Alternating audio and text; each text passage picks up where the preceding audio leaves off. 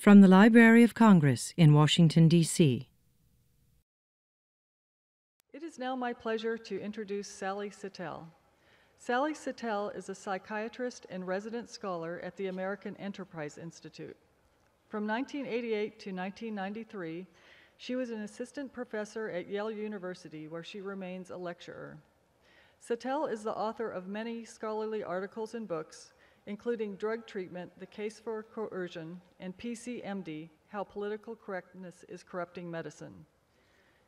In Brainwashed, The Seductive Appeal of Mindless Neuroscience, published by Basic Books in 2013, she and co-author psychologist Scott O. Lilienfeld reveal how many of the real-world applications of human neuroscience gloss over its limitations and complexities, often obscuring the many factors in psychology that shape our behavior and identities. Satel and Lilienfeld analyze what brain scans and other neurotechnologies can and cannot tell us about ourselves, and they stress the complex nature of our selfhood, free will, and personal responsibility. Brainwashed was a finalist for the 2013 Los Angeles Times Book Prize in Science. Please welcome Sally Satel.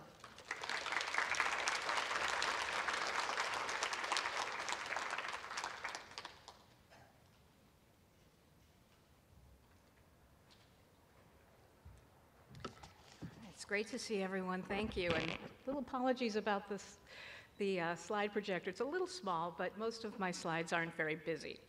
So, in fact, my first slide is a copy of the cover of the book.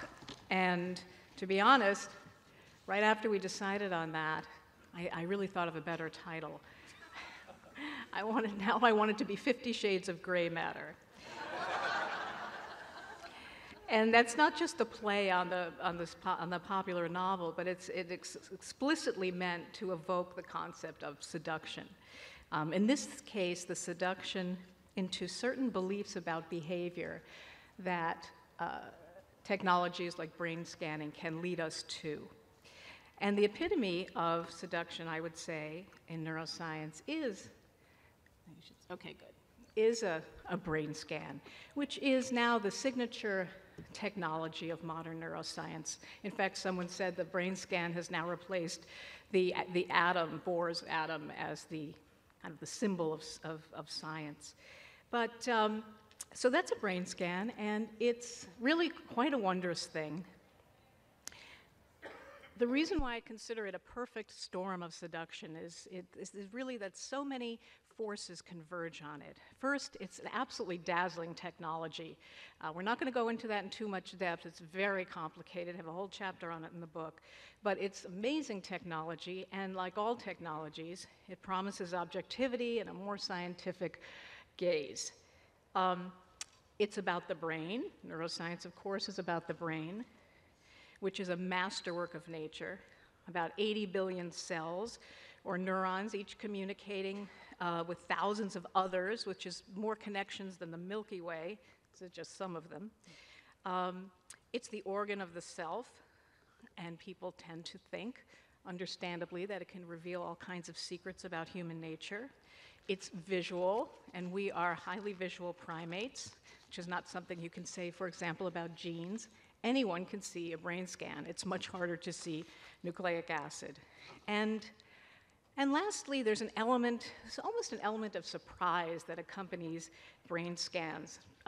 People tend to think, especially people who are, not steeped in science, not particularly sophisticated in that realm, and why should they be? The average person reading the Science Times, like, oh my gosh, look, it's in the brain. It's in the brain. That's a very key phrase. Well, of course it's in the brain. All thoughts and emotions are in the brain. Where else would the biological correlates of behavior, emotion, and thinking be? They're not in the pancreas, they're in the brain. And you see headlines, of course you've seen them, political bias affects brain activity accompanied by a brain scan. Math anxiety is in the brain. Well, of course it's in the brain. And as a psychiatrist, these kinds of headlines really annoy me. Proof that depression is real because we have a brain scan to show that, or anorexia, or PTSD, that now we know the suffering is real. Well, we knew it before. We didn't need a brain scan to tell us that. We need a brain scan to tell us some things. Right now, it's mainly in the realm of research. There aren't that many clinical applications, but a few, but in the realm of research, and very good research. But like so much of research, when it filters through the press and into the popular media, things get distorted. The phrase "in the brain" is seductive in another way, because it kind of carries an exculpatory whiff. The "don't blame me, don't blame my brain." And also the notion that if X lights up, you hear the phrase lights up, which all that means is that there's increased activity in a particular area of the brain. There's always activity in the brain. If there's not, you're dead. Anyway, if X lights up, then Y behavior inevitably happens. And that is not the case either. And we'll be talking a lot about that. But you could see why that sort of conceit, the X lighting up and Y then inevitably following, it would be so appealing to trial lawyers. And indeed now there's a whole new field called neurolaw, which is looking at the implications of brain science for understanding the criminal mind. But it's a really nice story that that defense attorneys can tell. You know, "See, Your Honor, my client has this in his brain. He could not control himself. He could not form the intent needed to commit a crime." This is a misreading of neuroimaging. Sometimes, without question, people do have problems with their brains that render them legally insane, so that they are not culpable. All kinds of damage can happen to one's cognitive apparatus, rendering people either not culpable at all, or less culpable, let's say, so that they're not excused, but their sentence is mitigated. That happens clearly, but the point is that at this point in time, and things might change as the technology evolves, but at this point in time, we cannot distinguish who those people are through brain scans. We can't distinguish an impulse that is irresistible from one that was not resisted. This is a key point I want to return to as well. And finally, another misconception of popular readings of brain scans is the notion that you can actually pinpoint emotions, or subtle emotions or complex feelings. That's just simply not true. And in fact, that kind of activity has led to the phrase, some to accuse oversimplification of the reading of brain images as being akin to neophrenology. But that's original phrenology, but neophrenology, as if the brain is highly modular and specific areas of it are involved solely with certain kinds of reactions. Now, clearly, certain parts of the brain are more involved more heavily in mediating certain kinds of reactions. We know about the amygdala, for example. That's famously invoked when we talk about fear reactions, but that particular part of the brain also happens to figure very prominently in processing perceptions of novelty or surprise. So there's not a one-to-one correspondence. In fact, circuitry is really where it is. And all neuroscientists, of course, know this. And I mean, again, a lot of the problem here is how popular neuroscience has come through the media. There are some wonderful science journalists who know their background and they're very careful, and others a little less so. And then there's a whole crop of people called neuro-entrepreneurs who are trying to make a buck off selling things that have to do with education and neuroscience, and a lot of fads that one has to be very careful about. So really, circuitry is where it is, and that's where neuroscientists are focusing most of their energy. How the various regions interact with each other. It's enormously complicated. And that's why I said fMRI is still basically a research tool. We're probably 1 foot into a 10-mile-long journey on understanding the brain. But nonetheless, these brain images have migrated into the public sphere, where, with the implied promise of decoding the brain, one can see why politicians are so interested. In fact, there are some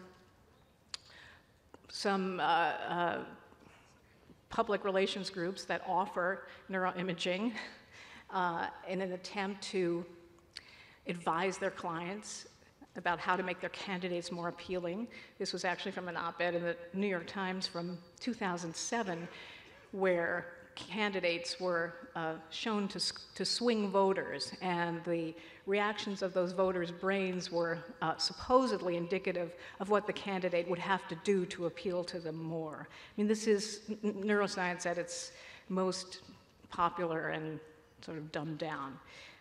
Marketers are very interested. Okay. This is a book, very clever title, by a famous neuromarketer trying to tap into the brain through brain scans or EEG or other kinds of technologies that will reveal brain-based data, to tap into the brain to learn what consumers want, kind of like cutting out the middleman, which is you, and going straight to your brain. Certainly, we'd love to find a good lie detector. And we have a whole chapter on this as well. And frankly, this is one of the few where there's some proof of concept, that there are neural signatures that can distinguish between truth-telling and lying. But it would be almost impossible at this time to apply it in the real world. In a laboratory setting with lots of controls, it has some fairly good validity. Then there's the question of how we gauge the pull of temptations from Oreos to cocaine. And then defense attorneys, as I mentioned before, trying to prove that their clients lack malign intent or even free will. And I would offer a book to anyone who knows who these two guys are. I think I heard Leopold and Loeb. I think someone said that. Okay, I may owe you a book. Okay, so as I said, we devote a chapter to neuromarketing and the lie detection and neurolaw. And we try to tease apart the hype from what seems promising, from what are just technical obstacles in achieving an ultimate goal of being able to infer something about the mind from the brain, and what are conceptual barriers to doing that, and what's just flat out pseudo-neuroscience. So with that as background, I want to focus on the part of the book that to me, and I don't know if I speak for my co-author, Scott Lilienfeld, but to me, this is one of the most interesting things, which is the culturally significant implications of our growing ability to explain behavior in neurological terms. In other words, the better we get at describing human behavior through biology, and we're only going to get better at it, how is that going to affect the way we think about human freedom, the freedom to choose our actions? And I'm going to explore this through addiction. I actually am an addiction psychiatrist. That's my area of specialty. So I can say with complete honesty that for, gosh, at least 20 years, yeah, I've been very, very interested in the way addiction is conceptualized and portrayed to the public. And frankly, this is the way it's talked about now. Excuse me. In the media, educational campaigns. Pardon me. The water that's over there. But this is your brain literally on cocaine. It's a new frying pan ad. Thanks. Sorry about that. And actually, this represents a very legitimate and very interesting experiment. Not interesting in terms of its results. You'd expect the results, but the fact that we can visualize the results is pretty darn amazing. Basically, this study has two general paradigms. One, you take someone who has a cocaine problem, and you expose them in a brain scanner. This happens to be a PET scan, but it's the same general notion. This one uses metabolic activity, and fMRI or brain scan uses blood flow. But they both reflect enhanced activity in the brain. It's pardon me. So you take someone who has a cocaine problem, you put them in a scanning apparatus, and you show them films. There's little mirrors in these machines, and the person looks up and they can see a film of people using cocaine, of cocaine paraphernalia, and they experience a subjective desire to use cocaine, and their brain will reflect in what we call the reward area a special activation, and that is effectively the neural correlate of their desire to use cocaine. When you show that same person a picture of the beach or a meadow or something neutral, you don't elicit the same kind of metabolic activity, in this case mainly dopaminergic activity. The other version of it is you have two people, one is a cocaine user and one's not.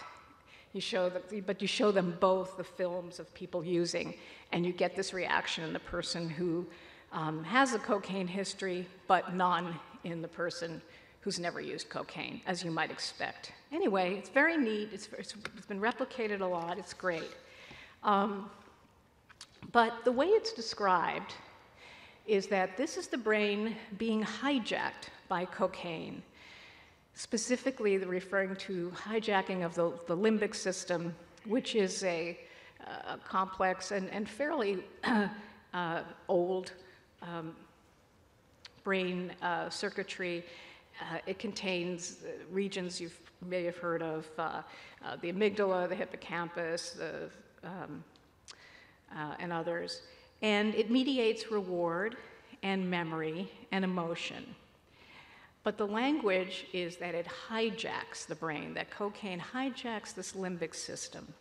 And of course the implication, sometimes left as an implication and sometimes stated outright, is that when someone's brain looks like this, effectively, they're out of control. They can no longer have any control over their actions, and their drug use is involuntary. And the existence of these changes has led many experts now to call addiction a brain disease. A brain disease because there are brain changes in the context of addiction. Well, that is true. There are brain changes in the context of addiction. But still, the label brain disease deserves a lot of scrutiny. First, changes in the brain are not a signifier of pathology. Learning Italian changes the brain. As you know, there's much plasticity that's involved with learning. Alzheimer's changes the brain. But addiction is not like learning Italian. Your language lessons don't take on the quality of a compulsion like a crack habit, nor is it like Alzheimer's, with its own inexorable progression to dementia that is completely beyond the control of the sufferer. The brain changes of Alzheimer's disease render the patient completely resistant to any rewards or sanctions. If you said to your grandmother, "Grandma, I'm going to give you $1 million if your memory doesn't deteriorate," or "Grandma, I'm going to shoot you if your memory deteriorates," it won't matter. But the brain changes of addiction, thank goodness, do not impair the capacity to be deterred.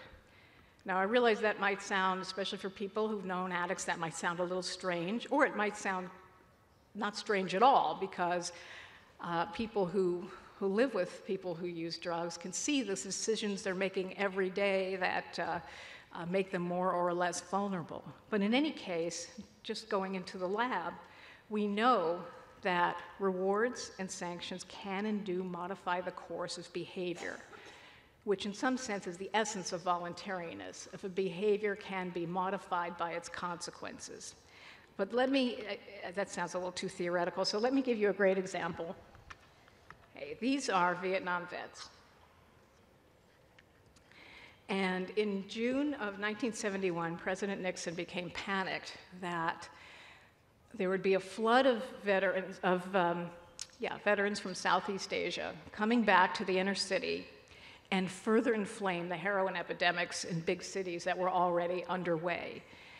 And he was afraid of this because it was true that at least half of all GIs had tried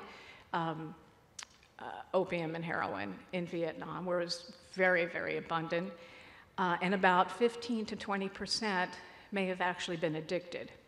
So he was very concerned. So they instituted a program called Operation Golden Flow, where everyone had to pee in a cup, and if it was positive, you weren't leaving Vietnam.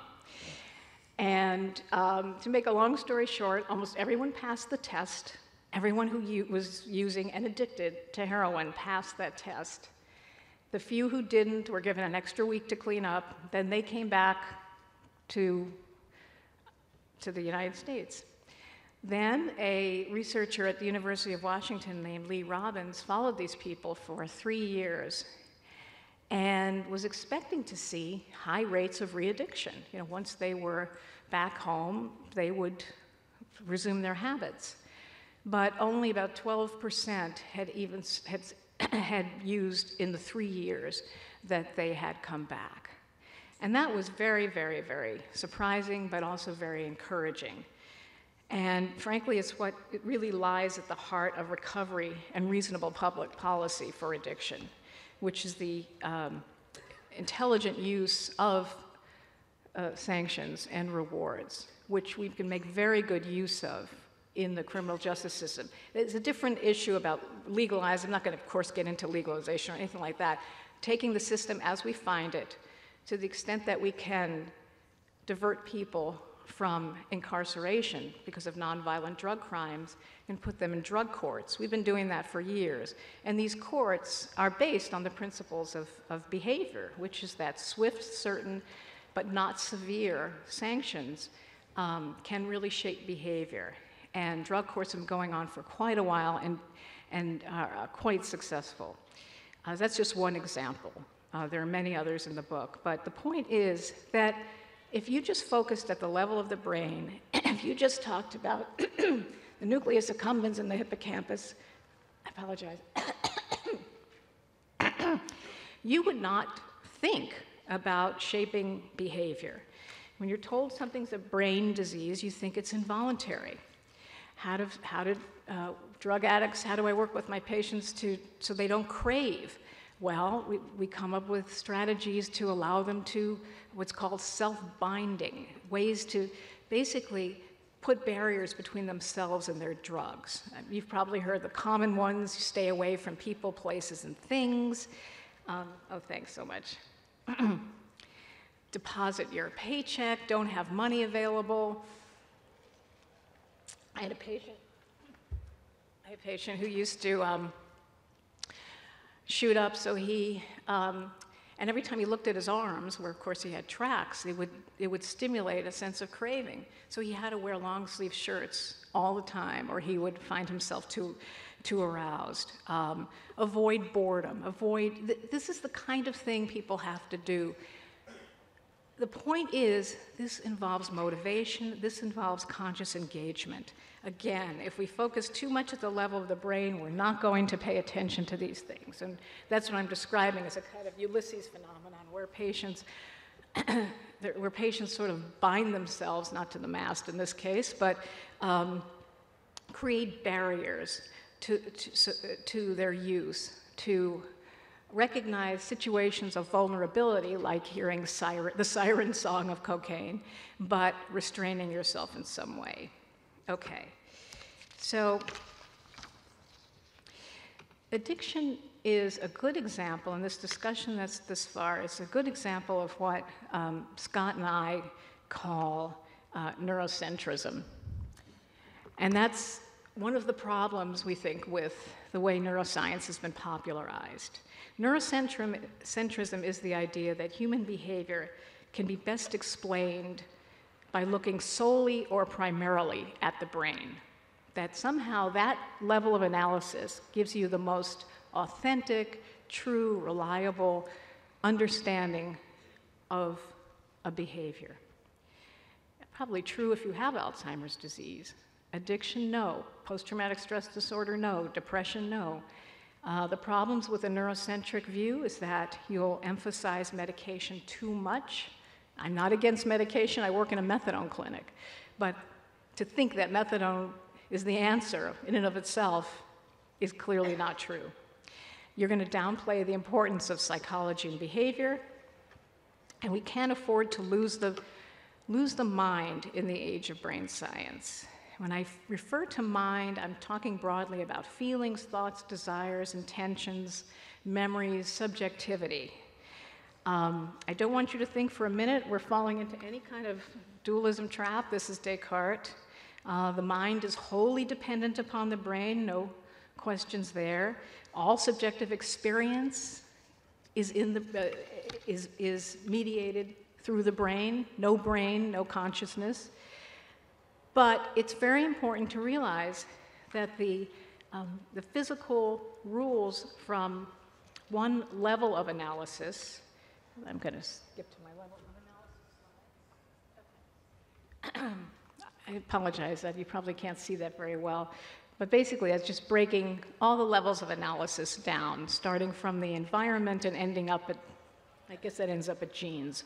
It could end up at quantum physics, but that is, we can't yet use the physical rules from the cellular level to predict activity at the psychological level. If you want to understand, if you're reading a book and you want to understand what the text means, for example, you don't subject the ink to a chemical analysis. That's not the level that's going to inform you about the meaning of the book. These are just different levels of analysis, and the important thing is that some questions are answered better at one or more of these levels. Others are answered best at others. They're not right or wrong. Does addiction affect the brain? Of course it does. But if we stay at that level, we're going to miss a lot. Okay.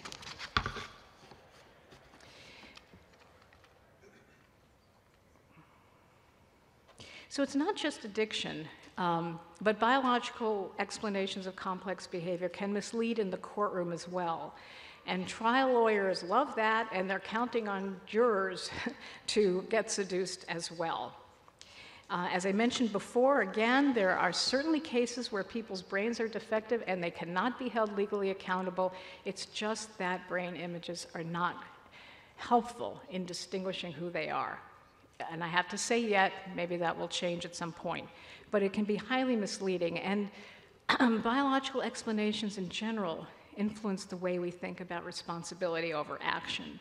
There have been many interesting studies explaining behavior in biological terms and compared to psychological terms. For example, my brain made me do it, or describing, I'm being flip, just describing some sort of neural correlate of behavior or a genetic explanation, and people are much more likely to attribute less blame to the person if they had committed a crime, and this is an explanation given for their behavior.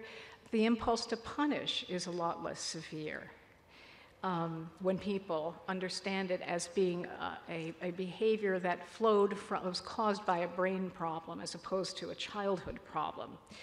But this can also backfire, as when people accept a biological explanation for mental illness and substance abuse, the desire for social distance and the stigma enhances, and they have less faith that therapy will work, and they believe that individuals are more dangerous. So this is important to know. It's important to know that the implications of how we describe behavior, I'm not telling you how you should describe behavior. You don't want to manipulate explanations so as to elicit specific kinds of reactions. If the problem is in the brain, for example, you have to be truthful and talk about that. But it's interesting how these explanations do affect our fundamental intuitions of human agency. And my point is simply that they can be manipulated. So now let's go a little bit deeper. 15 more minutes. I'll leave a little time for discussion, but I want to go a little deeper. When lawyers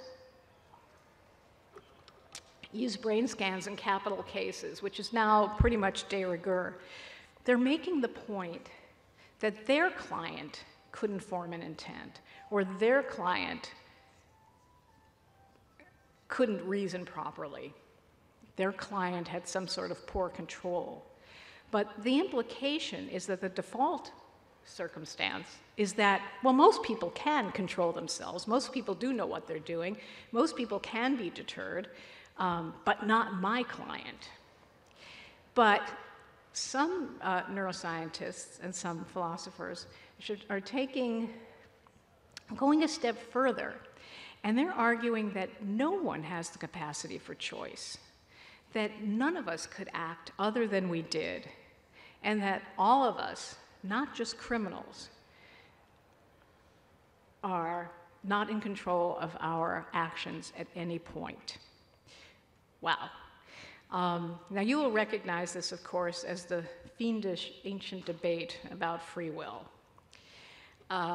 which we're not going to resolve here, so you know. Now, many neuroscientists claim we don't have free will, and this is not new, this debate's been going on for centuries, but they do argue that neuroscience will make this clear, that basically neuroscience will finally resolve the free will debate. That debate, that neuroscience will finally clear up the free will debate. Now, this brings us to another very interesting aspect here, the implications of brain science for morality more generally, not just whether an individual could or could not control himself or should be responsible, but whether the concept of responsibility at all is a coherent one. And this gets us back to, our boys. Now, in 1924, I think everyone probably knows this story, in Hyde Park, Chicago, these two brilliant kids wanted to commit the perfect crime. So they found a 14-year-old boy and killed him and drove him to Indiana, put his body in a drain pipe, went home, played cards, called the family of the child and said they needed the ransom, and were very pleased with themselves and thought that they had gotten away with it. Well, they didn't. 3 days later, apparently one of them dropped their glasses, and they traced it to Leopold and Loeb. And their families hired the famous attorney Clarence Darrow, who the next year went on to, I believe, inherit the wind. So it was a month-long trial, in fact, literally 90 years ago, right today. And at the end of it, there was a 12-hour summation by Clarence Darrow. He basically was arguing for life in prison as opposed to hanging. He did succeed, although the judge said it had to do with their youth, not his argument. And Darrow's argument was right out of the, what you might call the determinist's playbook. In other words, well, I'll tell you what he said. Why did they kill little Bobby Franks? Not for money, not for spite, not for hate. They killed him because they were made that way. They were nature's victims. Then he said, and this is sort of the essence of, I'm sure you remember this from Philosophy 101, but the notion of determinism, which is that each act we perform, criminal or otherwise, follows from a cause. And given the same conditions, the same result will flow every time. Again, we're talking, for example, all the causes that go into a person, the genes, your experiential history, your environment, your genetic history, and all these in the context you're in at the moment.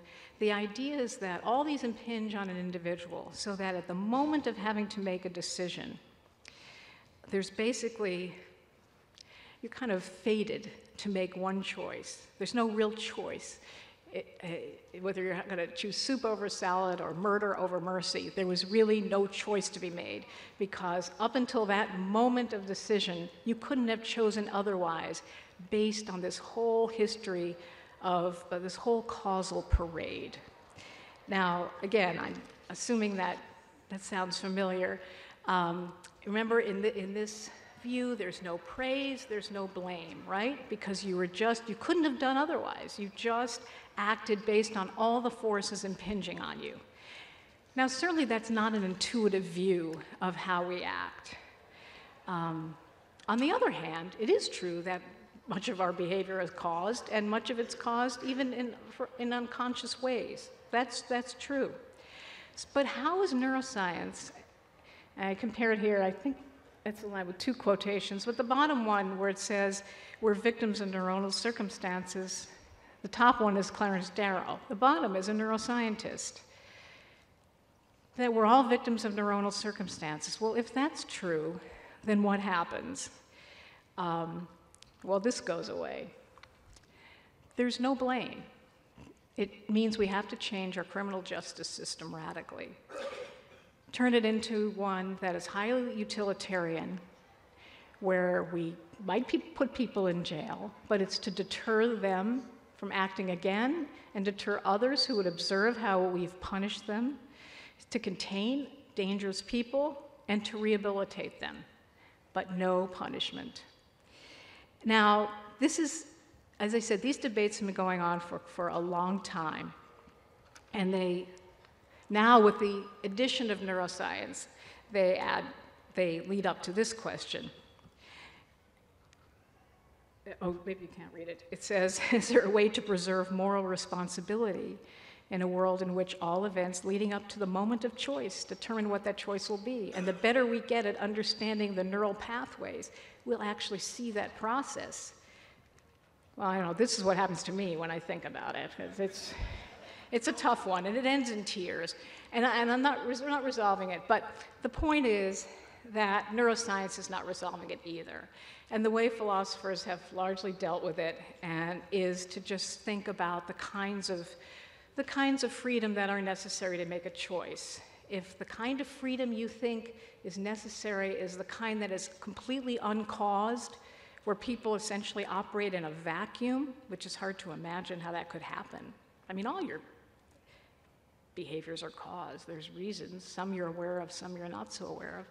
But unless we live in a causal vacuum, then there's no such thing as ultimate free will. Well, okay, those people are called hard determinists, and they do go towards the utilitarian view of the criminal justice system. Or then you have people, and I'm a little bit more sympathetic to this, the compatibilist view, which basically says that as long as people can reason, can deliberate, can plan, can change their minds, that's enough freedom for people to be considered to have free will. If there's something wrong with your brain so that you can't reason or deliberate or respond to deterrence or respond to reason, then maybe you as an individual do have your freedom compromised, and maybe you should be excused. But as a species, we do have free will. I don't know how you come down on that, but neuroscience is not going to help you resolve it.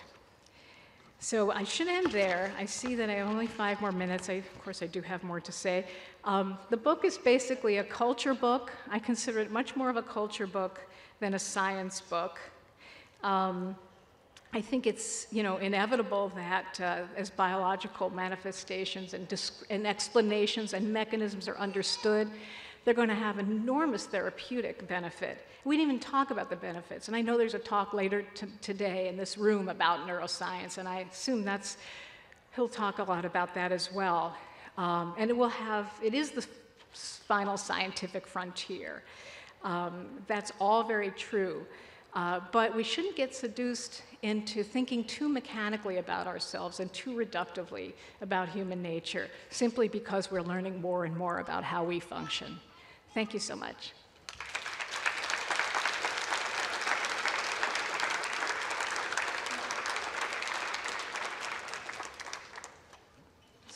So I guess there might be time for 2 questions, if anyone. Or 1. I can't, is there a, oh, I'm sorry. From your experience, does AA work? Oh, I don't think your thing was on, but the question was, does AA work? And the short answer is, AA works for whom it works. I don't mean to be flip, but it saves some people's lives. Most treatments don't have the greatest rates. AA doesn't either.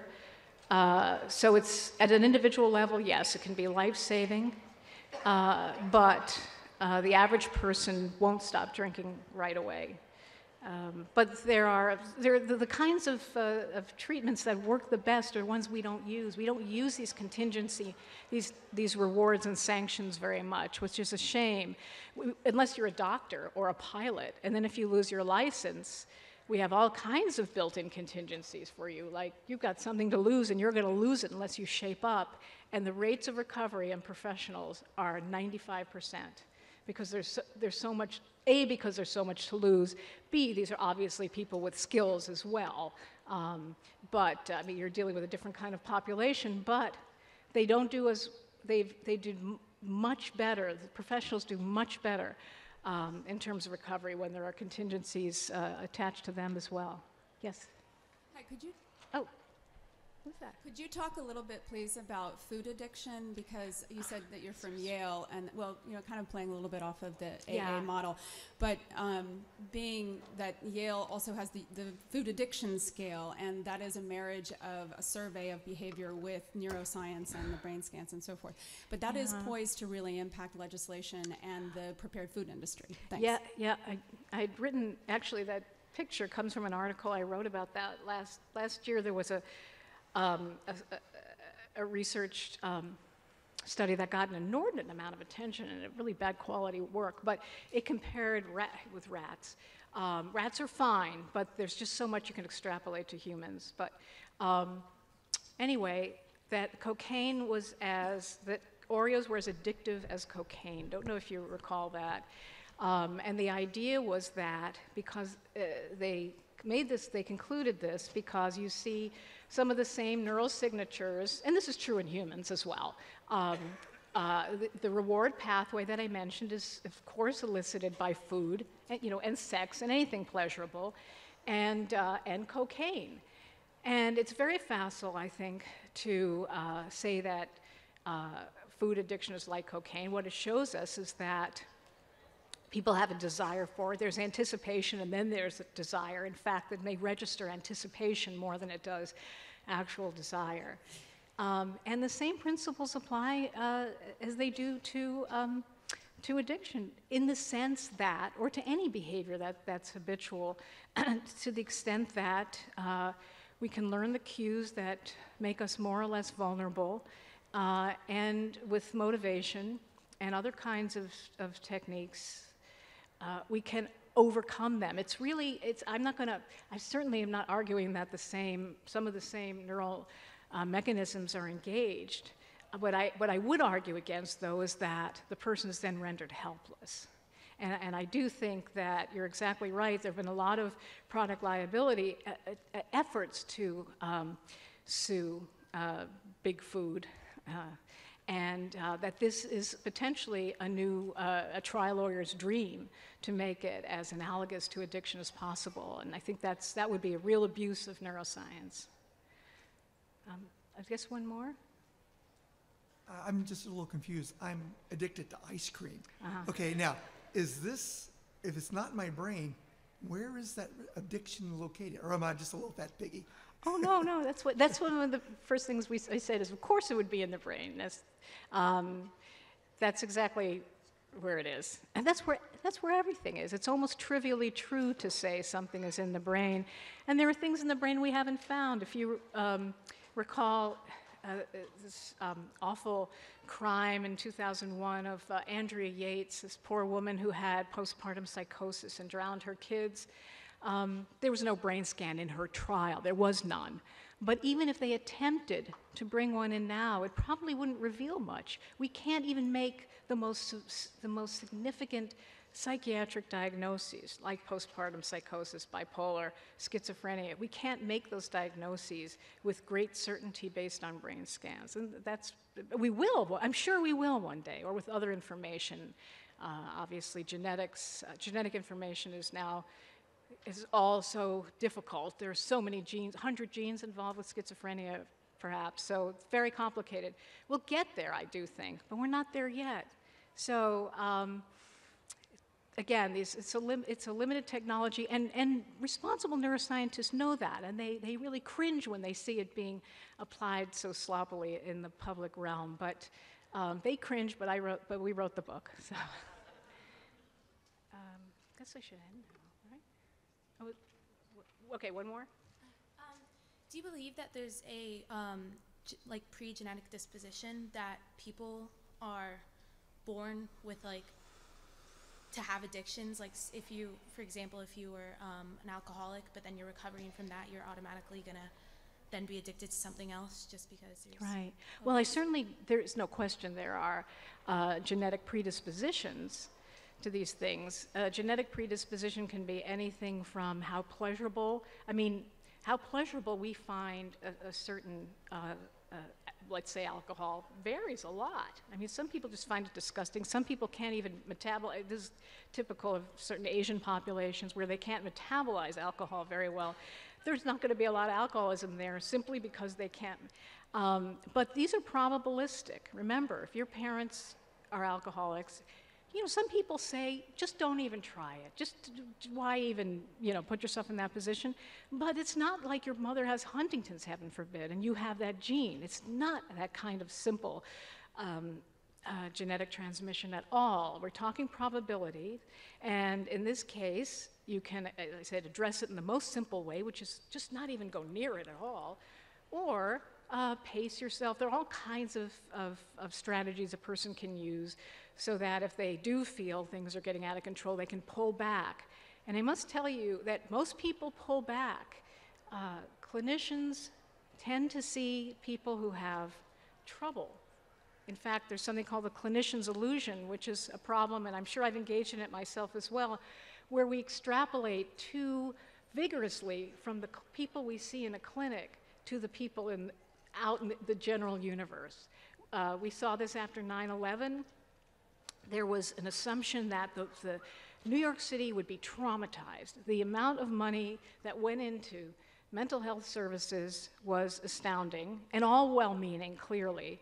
And it turned out that, look, if you were in the tower, of course, you could have had a severe psychiatric reaction. If you knew someone who died, you were vulnerable.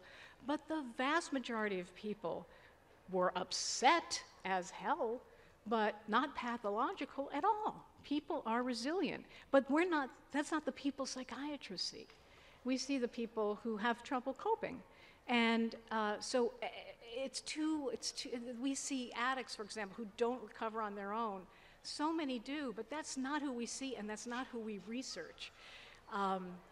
That's not to say you don't come in for treatment if you're having trouble. You come in right away and don't you wait for it to play out, because you could get AIDS, all kinds of things could happen. But the natural history is for people to recover on their own. So on that optimistic note, I will stop. Thank you. This has been a presentation of the Library of Congress.